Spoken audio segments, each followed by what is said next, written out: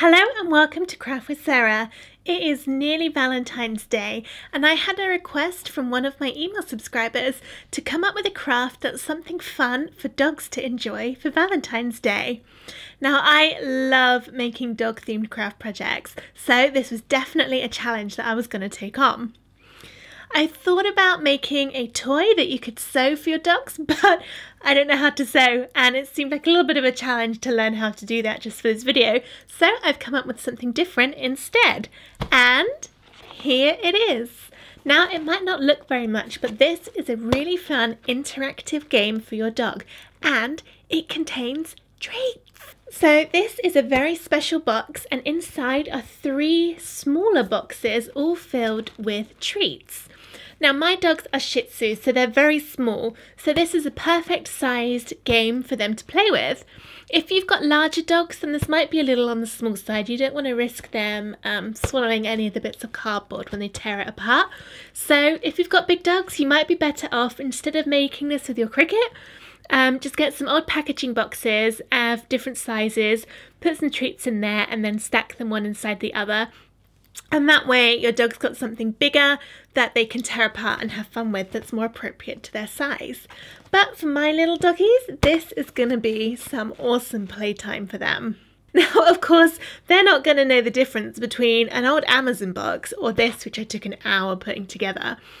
But it's really more about me knowing that I'm giving them something that I have put my love into and that they will love too, even though that love will be very brief as they tear it apart. So let's have a look at what's inside. I've put some tissue paper in the top so that they can tear it all apart to get to those treats. And then inside the tissue paper, there are 3 separate boxes. So there's 2 of these little pillow boxes. You can hear the treats inside. And then there's also one of these. So it's a pyramid box. It's all sealed up, so they have to rip it open to get at those treats inside. So I know my dogs are going to love this and I hope yours do too. Just remember, if you make this for your dogs, be sure to supervise them at all times when they're playing with the box, and make sure that when they're finished, just take everything away. Don't leave it out for them because you don't want them chewing up the cardboard and swallowing it. Okay, so let's head on over to Design Space and I'll show you how to cut everything out for this project. Here's the Design Space project that I've created for this dog treat box. I've shared the link to the Design Space project with members of the Craft with Sarah Clubhouse. If you are not a member but you would like to be, then check out the link in the description of this video to find out more. But if you're not, then don't worry, because this is fairly easy to put together yourself in Design Space. All of these box templates are from Cricut Access, so you can just go into Images and search for box. And then there's loads of different templates in here, so you can choose whichever size boxes you want to make. So when you've chosen your boxes, or when you've opened up My Project, if you're in the Clubhouse, then just click Make It, cut everything out with your Cricut. One thing I will note is that this white square here is to go over the gap in the top of the box, and you should cut that out of acetate, so it should be transparent so that your doggy can see inside, so that if you put any little treats in there they can see them straight away, which might help encourage them to start tearing open the box to get the fun food inside. So here are all my pieces cut out and ready to stick together, and I've also got some tissue paper which I'm going to put in the box as well, just to make it a little bit harder to get the little treat boxes out.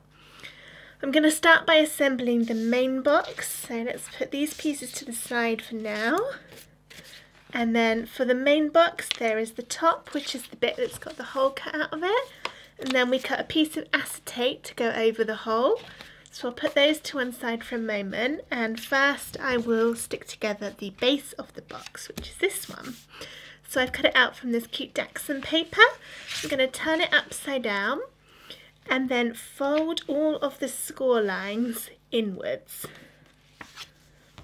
So I'm just going to go down each one and fold them up. Remember, this is the bottom of my paper that I'm looking at. So this will be the inside of the box. get all of these folded. Okay, so now those are folded, I can stick the box together. So how it's going to work is we're going to pick the sides up and then put some double-sided tape on the flaps to join the other sides together like this to form the box. So I've got my double-sided tape runner. This is amazing. It is the Easy Runner Grand and it is my favourite way to put double-sided tape on things. So I'll put a link to this in the description. It really, really is good. And what I like about it is that the tape is refillable, so you don't need to buy a whole new tool every time it runs out. You can just buy the tape to go in it. Looking at it, I might need to do that soon. So I'm going to fold down this edge, and then I've got the tab here. In fact, actually it might be easier to turn it the right way up. And then on the tabs, I'm going to put some tape. I'm putting quite a lot so that this goes together nice and sturdy.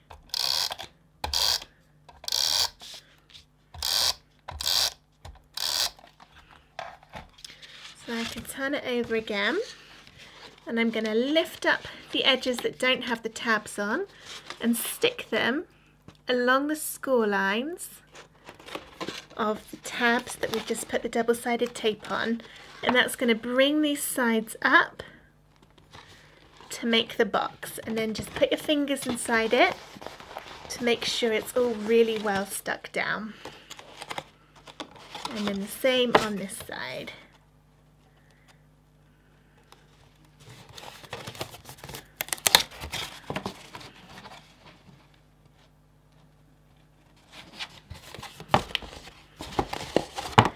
Okay, so that's the base of our box all done. Let's do the lid.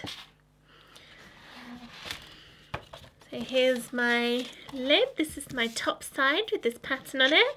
So I'm going to turn it upside down, and then I've got a piece of acetate which I'm going to put along the gap.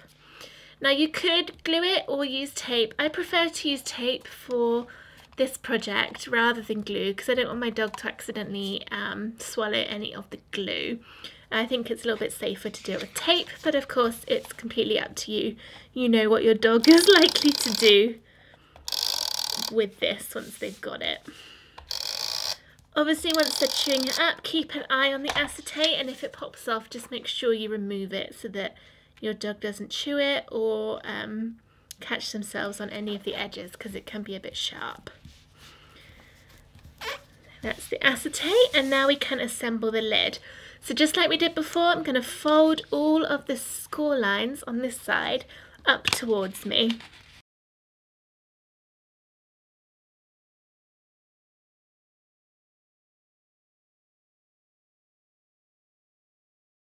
Okay, so now I've got all of those scored. To show you how it's going to put together, we're going to put tape, double-sided tape on the front side of these tabs again, and then fold up and stick them in just like we did before to create the walls. But this time, for an extra bit of stability, once we've tucked the tabs in, there's an extra flap which you'll be able to fold down. Let's just try and show you. Fold down over the top, and that hides those tabs inside and just gives you that extra stableness on the sides. So let's turn this the right way round, and then I'm going to add some tape to all of the flaps.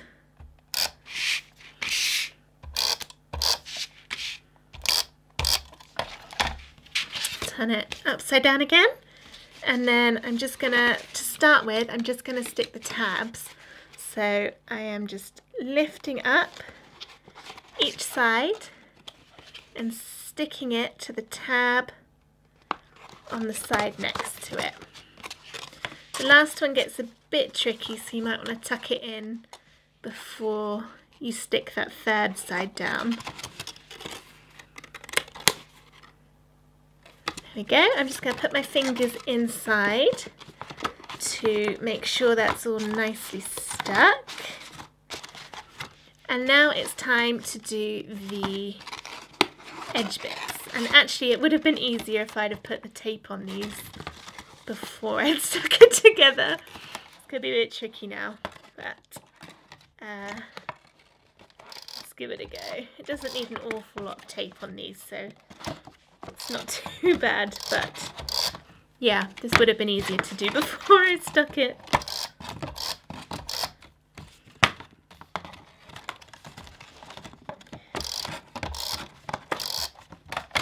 Right, there we are. I've managed to tape my work surface. That wasn't overly clever. But now that's got some tape on it, I'm just going to fold down each one and stick it inside so that it makes a nice little overlap onto the lid. There. So now, hopefully, my lid will fit on the box. So here is our box all put together, and although I am going to be giving this to my dogs to tear up into tiny pieces, it would also be really nice just as a general gift box to give to someone if you bought them a present. Let's move on to the triangle box. Now, it's actually been a couple of weeks since I cut this out, and I'm struggling a little bit to remember how it goes together, so you might have to bear with me a little bit on this one. The first thing I'm going to do is turn the pieces upside down and fold up all of the score lines.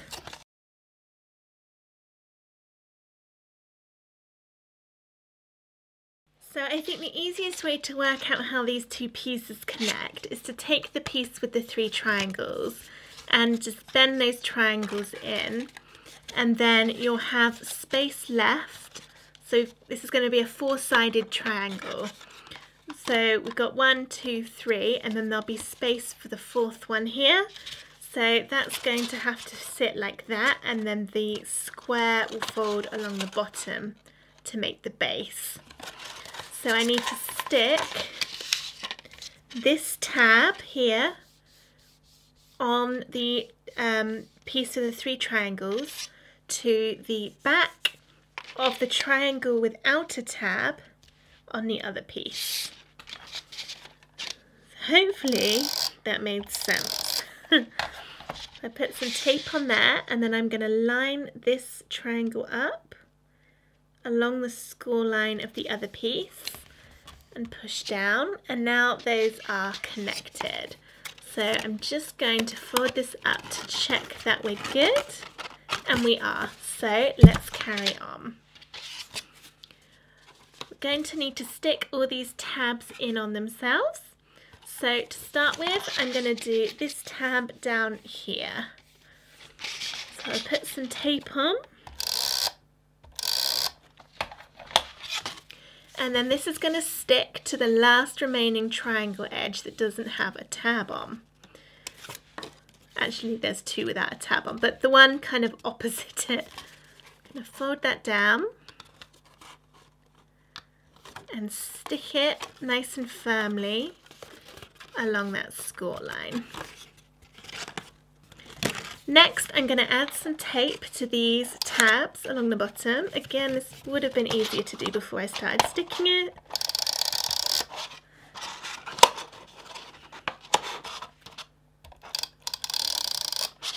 And whilst I'm here, I will also do this tab. I'm just checking what side, and again, this goes on the top side. Going to add quite a bit to that one.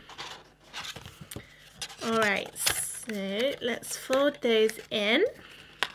And now, before I stick all these sides together, I want to put some treats inside this box. Now, my dog is sat by my feet, and I know as soon as I touch this bag, he's going to wake up. Okay, let's grab a couple of these and put them in the box. And now I can fold it down, stick it along these 2 tabs, and I've got my finger inside it just to try and get that stuck nice and firmly. And then the one remaining tab would just fold into the bottom as well. Here we go. Now this is a bit tricky trying to get all of these tabs to stick. So just pinch it a little bit to try and get the sides of the paper to all get stuck by that double-sided tape. I think that's done a pretty good job. You can hear the treats inside. So that's ready to go inside the box as our little centerpiece. And now we can move on to the 2 pillow boxes. So I've turned these upside down and I'm just going to fold up on the score lines along the long edges, and then the circular score lines I'm just bending up a little bit to make it easier, but don't bend it all the way. Don't try and fold it because it will go out of, you see, like here I've put a fold line because I bent it a bit too aggressively. Okay, so I'm going to put some tape along that long tab, fold it down and stick it to the other side. And I'm kind of bending the card out a little bit so that it's not completely flat. I want this to look a bit like an envelope with a pocket, so you can see I've got a little bit of space in there. So when you hold it, it should sort of stand up by itself. It looks a bit like a squidged toilet roll at the moment. So now one of these sides I'm going to push down. So normally you'd put the one with the tab on the top so that it's easier to open, but I don't want to make this easy to open for my dogs. So I'm going to do it the other way around. And you just push those down and it will close the box. And then on the other side, add your treats.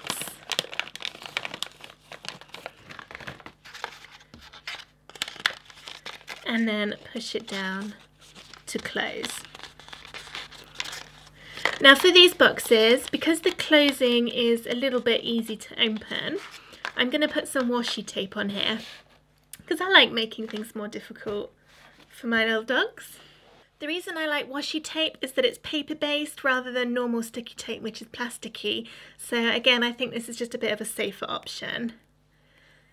Let's take some washi tape and I'm just going to stick it on, seal those edges and wrap it all the way around, and then hopefully I can get it to join up again at the same point so it's nice and pretty. Not that the dogs will care that it's pretty, but I do.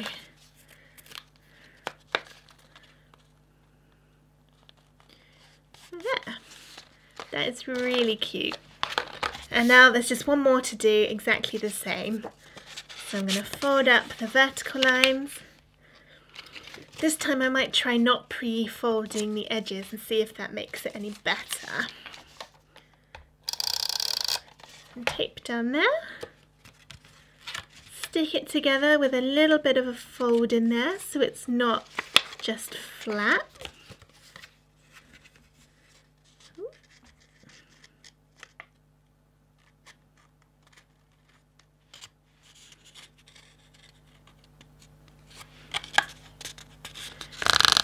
There we are, and let's see if this is easier. Oh, it is actually. This is kind of better without pre-doing these folds.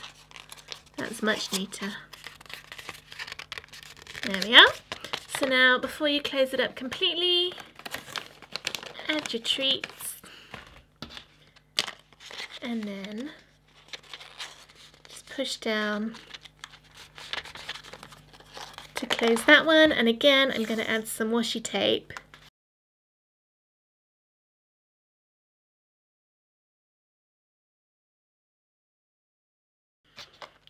Okay, so now it's time to put everything together. So I'm going to start with some tissue paper.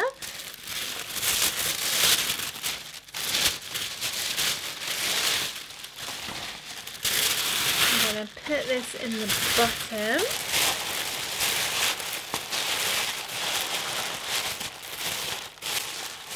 And then fit the pyramid in. There we go. And I think I might just put another couple of little treats around there, so when they're digging it up they'll get those falling out. And then let's put the pillow boxes in too, and then just seal all this tissue paper in like that. Put the lid on, and there we have it, our little treat-filled interactive dog toy. Now if you wanted to make it a little bit harder, because these lids will come off fairly easily, then you can add some washi tape all the way around the edges where the lid meets the box. Here is the box that I've made for my other dogs, so they both have one, and I've already washi taped this one. So I put 2 rows of washi tape along the lid, and now it is completely secure. It won't pull apart. So dogs really gonna have to destroy this if they want to get all the food out. So let's go and give it to them and see what they think of it.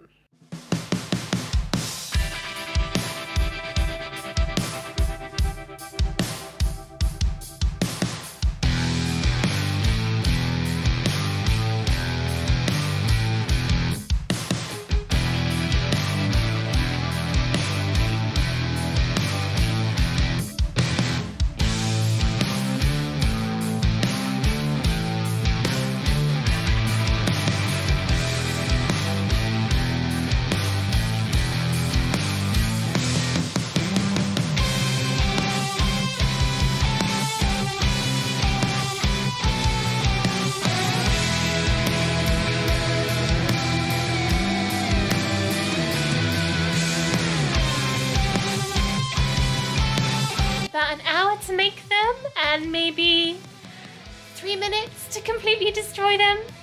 Oh. Oh.